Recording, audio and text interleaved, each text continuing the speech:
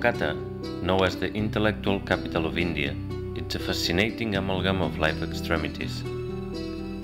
It's the second largest metropolis of the country, also known for its crowded slums, floods, frequent power cuts, traffic jams, the coexistence of hand-drawn rickshaws, trams, bicycles, buses, tuk-tuks, cars.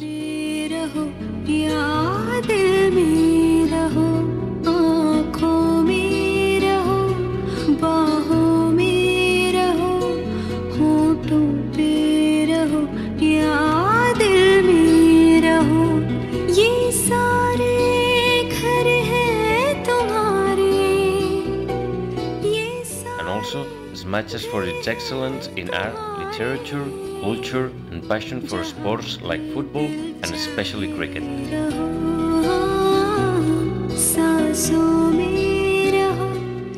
We just arrived on time to join the semi-finals and finals of the Cricket World Cup, and India win the tournament.